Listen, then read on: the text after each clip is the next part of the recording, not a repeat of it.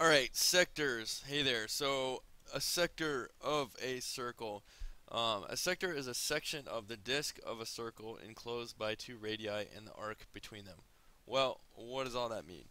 Alright, so first, disk. Well, what is the disk? What is the disk of a circle? Well, the circle itself is actually only um, all these points. It's only this, I don't know, you can think of it as the edge or just all the infinite number of points that are a certain distance from the center. So that's the circle itself.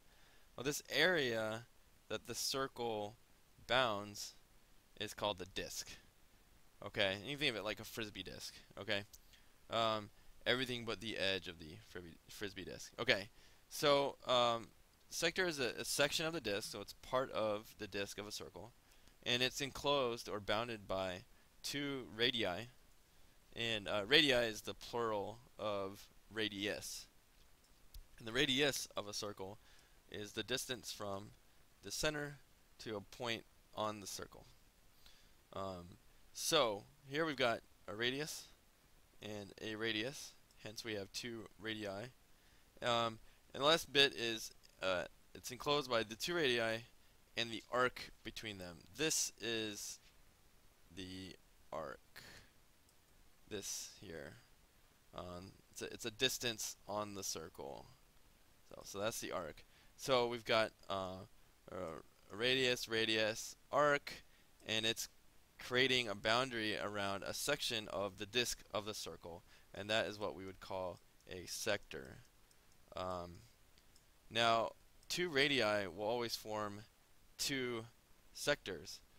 So look at this. So we've got radius. I'm going to switch colors on you. Let's go green. No, you can't see that. Let's go back to red.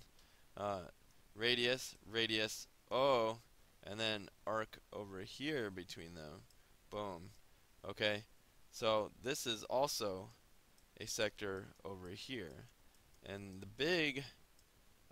bigger sector is called the major sector.